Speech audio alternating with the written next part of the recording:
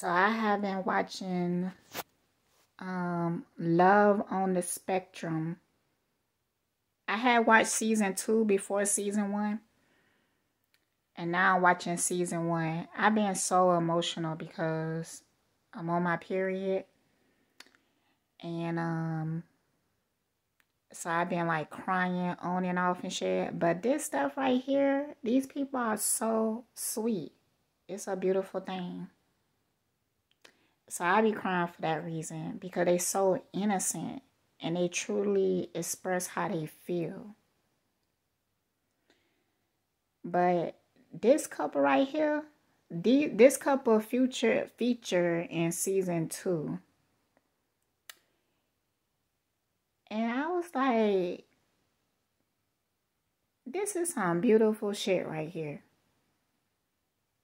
Because they so innocent.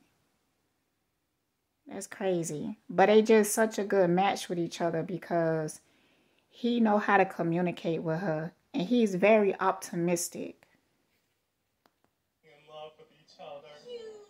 Oh, you two adorable kitties. I love cats.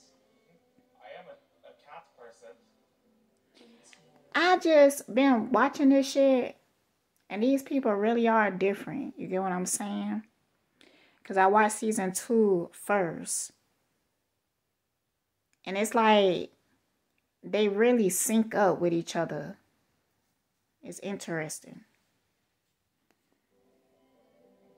This is so fun. Yes, I love this place.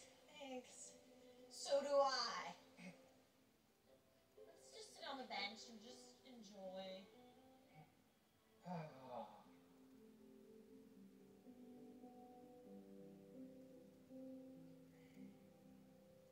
you describe your...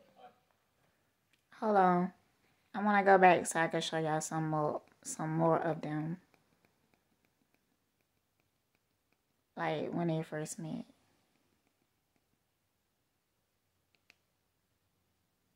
Oh, I like your shirts. I see you have sharks on your shirt. Thank you. I also love how expressive they is.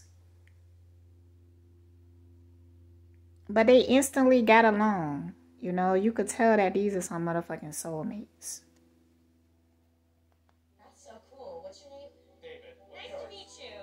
I'm Abby. Nice to meet you. Nice to meet you too, Abby. It's so nice. What's your favorite animal? The African lion. Me too. You know they made a live-action version of The Lion King with Beyonce. Wow, I did not know that. Yeah, she has an amazing voice.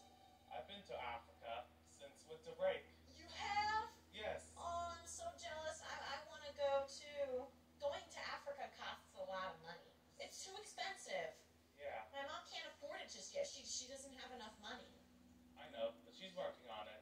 If we're a billionaire. Yeah. They are so cute. It's ridiculous. I just be watching this stuff about to cry like all the time. Y'all should watch this. It's really good for the heart chakra. Like, when I'm emotional and stuff, when I'm open like this, I'm very open right now.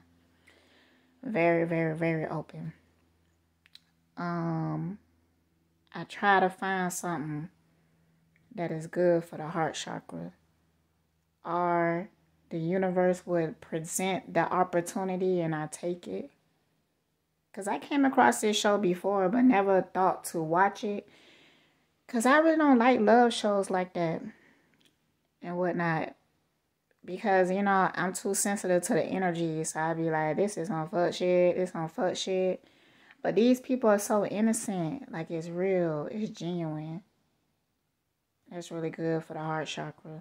So, yeah. Go check it out.